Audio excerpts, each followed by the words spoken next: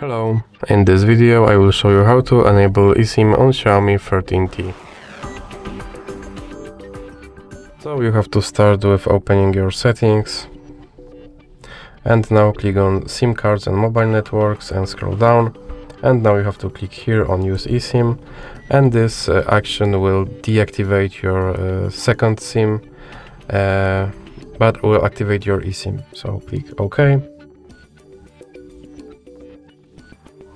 And now you have to click on Manage eSIM, and now you can click on Add eSIM. And here you have to scan your QR code from your eSIM starter, but I won't do that now.